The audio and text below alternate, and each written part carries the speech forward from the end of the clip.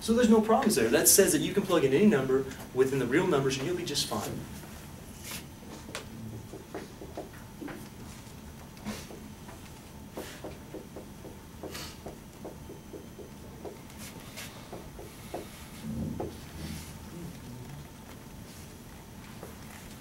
How about that one? Can I plug in any number I want to this problem and get something out of it that's reasonable, that's defined? Okay. Can I plug in 0? Yeah. Even though we can't have 0 in the denominator, if I plug it in, well, I'm not getting 0 in the denominator. What numbers can't I plug in? 1. Sure. Now you're doing this in your head, but I want to show you. Here's how you find domain in general.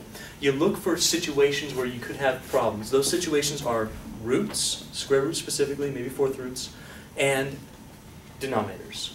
To find out what your domain is, really, here's what you're doing in your head. You're saying, I want to make sure that I know that if this denominator is equal to 0, I've got a problem here. Now the zero product property is going to come up with your answers. It says, I know x minus 1 could possibly equal 0 and give me a problem.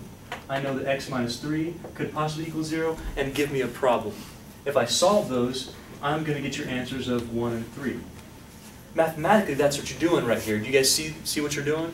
You're saying, I can't plug in 1, I can't plug in 3, because if I do, bam, it's going to give me 0.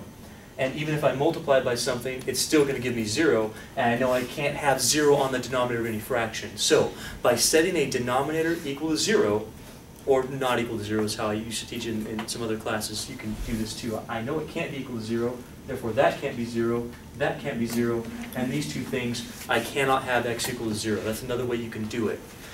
By setting that equal to 0, solving it down, you find out your problems within your domain for denominators. So here we'd say x is all real numbers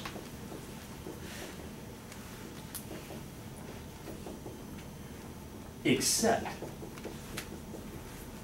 or but, x does not equal 1 and x does not equal 3. Please don't ignore that does not equal, okay? Because if you do this, I know I just used the equal sign, that's what a lot of you have been practicing doing for your math careers, but if you do this, except x equals 1 and 3, that says 1 does work. Do you see that? We have to have the not equal to. So once you find those problem numbers, put the not equal to. We're going to find out later that what these things are, if you cannot simplify them out of your function, those are going to be asymptotes, vertical asymptotes. So this is not going to be defined at x equals 1, it's not going to be defined at x equals 3. Those are either going to go up, like that. Looks like I'm doing my dance moves. But that's what they're doing. They're going to go up at an infinity, down at infinity, something like that. Do you guys feel okay with this particular domain? Let's try a couple more. I want to get through a few more problems here. Okay, how about this one?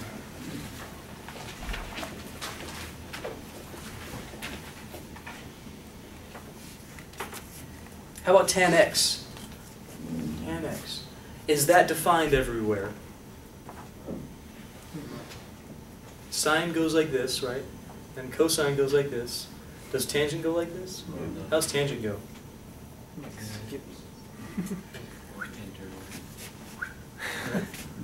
It makes those kind of weird S's of the snakes all the way down your paper. Why does it do that? Why does it do that? It wasn't rhetorical. Why does it do that?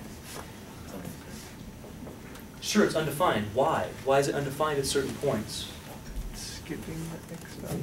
Fill this in.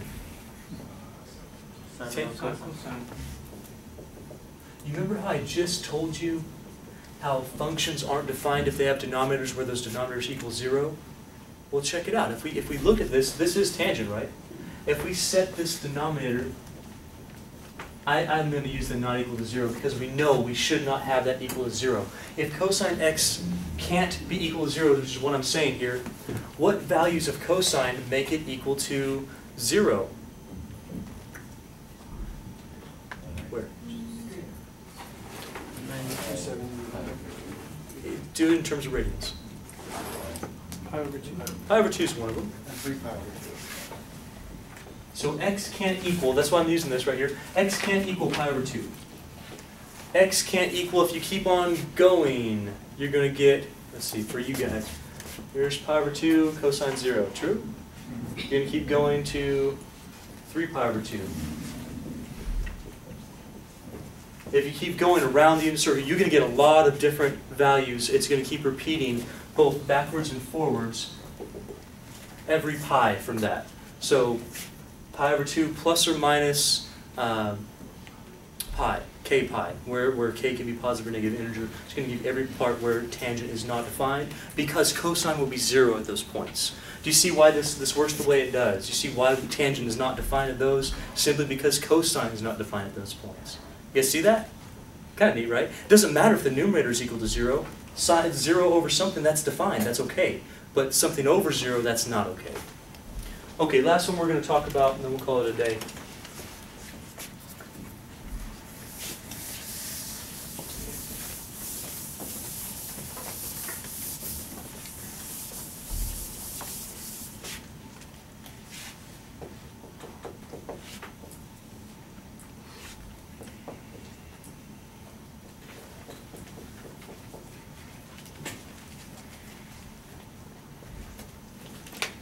Do I have any denominators here?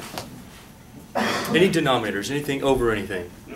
Well, I'm good as far as that goes, but man, I got a square root. So we're going to be having some trouble doing this square root. What do you know about things, the radicand, that's what's inside the radical. What do you know about the radicand of square roots? They have to be, they got to be positive. So when you're dealing with these roots, denominators, I showed you how to do that. What you're going to do is set the denominator equal to 0 or not equal to 0, solve that down. That will give you your problems in natural domain. As far as the radicals go, you know for a fact that this thing is going to have to be bigger than or equal to 0. You know what, we're going to start this next time. I'll show you how to do that. All right, so we're going to continue finding some domains and some ranges of some functions. Now basically, when you're finding what I said was the natural domain, that's just really what works in a function. What we got to do is look for our problem areas. If we can define our problem areas, that really defines what we can plug in and specifically what we can't plug into a function. Really what that comes down to for us is you're always looking for denominators and roots.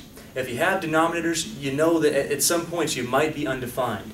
If you have some roots, there might be some ranges of numbers that you can't even plug into your function. So with us up here, we're going to have an issue inside that root. What do you know about square roots? I think we might have talked about this last time. What do you know about those? What numbers can't you have in there? Negative. Now, can you plug in a negative here? Yeah, you might be able to, provided that when you work it through the radicand, the inside of your radical, it's positive. That'd be fine. Really what we want, with any root, with any square root, we want the inside part, the radicand, to be greater than, could it be equal to 0? Is that okay to have a root with a 0 inside of it? Yeah. Sure. So really we want this. If you remember from last time we had some denominators, what we did was we set our whole denominator equal to 0, or I even used the not equal to 0 because it can't be 0. And you can solve it that way with the equal to 0, finding out your problems. With our roots, what we're going to do is make the inside greater than or equal to 0. We're going to find out those ranges that work. Oh my gosh, that's a quadratic inequality. That's math. See, that's intermediate algebra days for you. How do you do that? What would you do in order to solve that problem? Factor it. We would definitely have to factor at least. You probably can see that because it's a quadratic, right?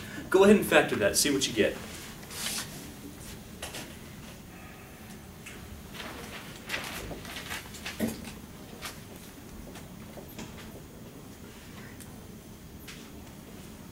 Oh, let's see. I think so. Minus 3, minus 2, did you all get that too? Okay, we passed factoring. Whew. Scared if we didn't, my gosh. All right. How do we do the rest of it though? Set it equal to 0. If we set each one equal to 0, you know what it's going to tell us? It's going to say that x is greater than or equal to 3, and it's going to say that x is greater than or equal to 2. Do you guys see that? Which actually is not going to be the right thing for us. I know you want to, right? Because you're so ingrained in saying, make this equal to 0, make this equal to 0 by the zero product property. However, we don't have the zero product property because that's not an equation. That's an inequality. If you know how to deal with your inequality, here's what you do. You do find the places where x would equal 0. You kind of temporarily set it equal to 0 in your head. You find those points. Hopefully in your head right now are the points x equals 2 and x equals 3. Do you guys see those points? Here's what you do with this. This is called a basic version of a sign analysis test. So we know that x equals 3 and x equals 2 are some important points for us. Here's what you do with those points. I want you to make up a number line. Put those points in order on your number line. So which one's going to come first for us, going from left to right? Sure.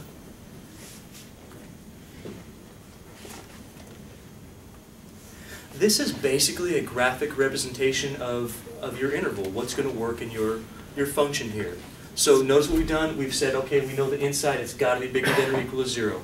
We factored it. We have some key points here. We've got x equals 3, x equals 2. We put them on a number line. Now here's how to determine when you're going to be okay in your function and when you're not.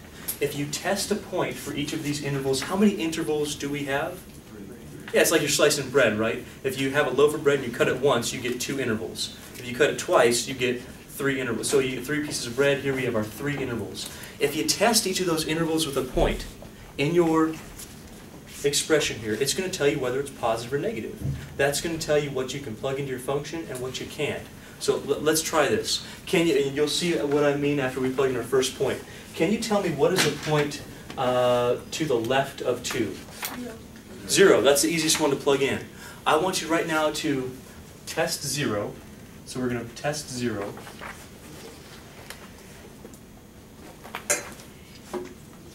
Test 0 on the inside of my function. If you plug in 0, how much are you going to get? 6. Wait, positive 6 or negative 6? So would you say that we came up with a positive answer? Yeah, so this is going to be a plus. What that signifies is that every number, try it if you want, every number to the left of 2 is going to give you a positive answer. Are you with me on that? If you tried 1, go for it. You can try it. If you tried any negative number, that's going to give you a positive there. Do you believe me? If you don't, well, just spend the rest of your life trying out numbers, and then you'll come back to me. I believe you when you're like 80 years old and I'm dead. You put it on my epitaph, write me a letter or something. So we've tested every number over here. We know that every one of them is going to be a positive. The reason why we know this, if you think about it, it's a quadratic, right? And you've just found the roots, right? It's actually an upward-facing quadratic. So it goes like this. Positive, positive, positive, dips down at 2. Negative, negative, negative, comes back up at 3. Positive, positive, positive. That's what we're finding out right now. We want the sections that are positive because we know we can only plug in positives, get out positives for a square root. That's the idea. That's what a sign analysis test will do for you. How about a point that's greater than 3? What are you going to try? 5 or 4. Try 5 or 4. The only points you really can't try are 2 and 3. Why? What are 2 and 3 going to give you? 0. Yeah, that's not going to tell you anything, right? That's not positive or negative. Try 4 right now on your own. Plug that in and see what you get. You can do it in your head if you want.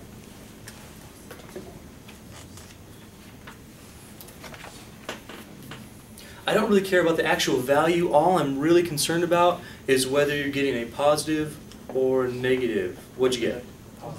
Yeah, and you should. This is a quadratic. It should alternate.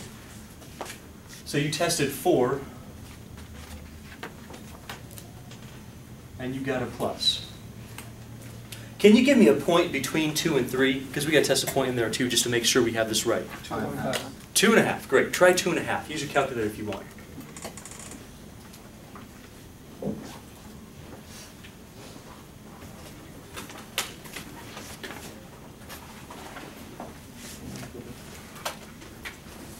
Bet you $1 million is going to be negative. You want to take the bet?